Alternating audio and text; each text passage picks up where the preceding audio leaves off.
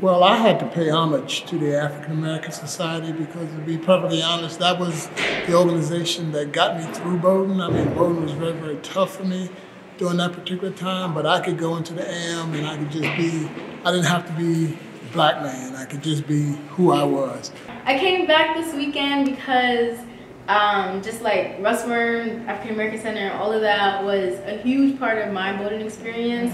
It was the one place where I felt that like I really made a home for myself. I met my best friends and I really got to learn about what it meant for me to be a black person. One of my biggest support systems at the school was mainly my black colleagues, and how they supported me, how they taught me to love myself, and taught me to believe in my abilities and how I could succeed. It would only be right to come back for an event like this.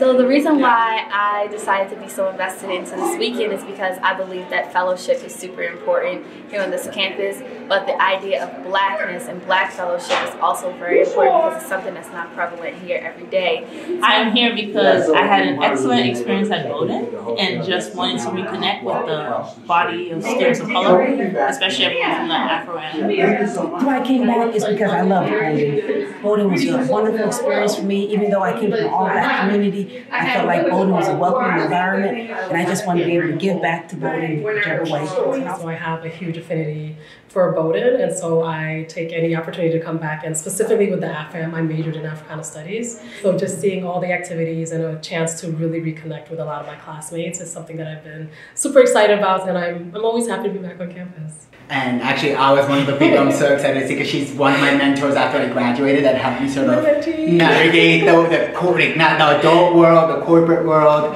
So yeah, it means a lot to me. So this weekend is really special in that all these people from so many years are here, and we really get to see each other physically, get to build relationships, get to know each other, and hopefully keep those relationships going.